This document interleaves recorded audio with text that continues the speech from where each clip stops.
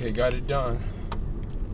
But the one thing I can tell you guys about fitness, it's not easy every day, because some days I don't feel fired up every day, but I always let it play out in my mind that if I'm not doing something, then I'm actually cheating myself out of, just quality life. But you got to pick your days and your times when you train. You have to mix the exercises up, and you got to have a large variety of healthy foods to eat, and like every now and then sprinkle some, I guess you can sprinkle some junk food in there every now and then. But 90% of what you eat should be something that your body can use with a lot of, dense macronutrients. It's, again, like this morning, feel kind of sluggish, but I still got in there and I did something. And a lot of that plays into me always being active and training other people and getting other people together, and writing and getting the books and stuff ready. Not easy all the time. A lot of mental wear and tear, but that's cool, because again, it makes me stronger for the course. And you live to get stronger. I guess for breakfast I may make myself a salad, a nice salad, and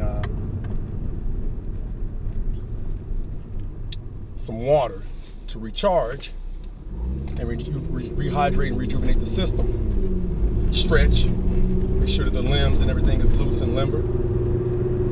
Take care of the body like you're supposed to. I mean, good health is definitely a gift, because again, I know people that can't walk, they can't move, they can't breathe properly.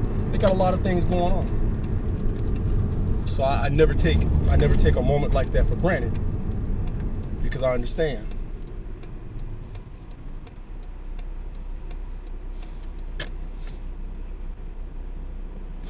And you got to get out early. For me, early the better. That way the rest of the day is mine. And with what's going on now, you got plenty of time to get it together. Enough with the excuses. I'm looking at the health, I'm looking at the longevity of the individual, myself, and anybody that I train. I always try to stress that. Because losing the weight, once you get it, that's the easy part. Maintaining that level of fitness after you get the weight off, that's the tough part. But it can be done. It's not impossible. It's totally up to the individual. And you gotta push yourself, you gotta try. You can't be comfortable, you can't try to be comfortable. You really don't want comfort. Because when you're training and you're getting your body physically fit, you're really preparing it for activities that you may do outside of normal life. Your reflexes become sharper. Your body weight, once your body weight is down, you just become better for the course. A lot of people will complain about, have you seen those people that are heavy and they're either too hot or too cold? Well, that's your body telling you right there, that a lot of body fat, obesity, messes with your body's natural ability to regulate heat, whether to heat you up or cool you down, especially cooling you down. So you don't benefit from a lot. You don't benefit from being obese. It's strictly health issues. And it's not fat shaming. People can say whatever they want to say because it makes them feel good. It's cosmetically pleasing to have people say that to you. But you think about it. People like that, or you've seen people like that. You try to figure out, why is this person, going through all these issues with their, it's too hot or too cold. Well, there's one of the reasons right there. You got to be good to your body so your body can be good to you. And then, like I said, again, you pass it on to the next generation, because the youth need to understand what's going on.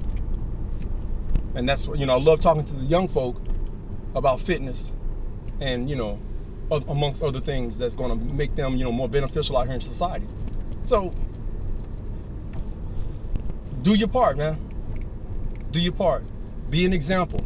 Be an inspiration. Inspire people. And hopefully I've done that this morning, and I've inspired people to be the best versions of themselves they can possibly be, and inspire people. So, this has been L.A. Kendrick with the fitness tip and the fitness work for the morning. Y'all be safe, y'all be healthy out there, because I've just brought you the heavy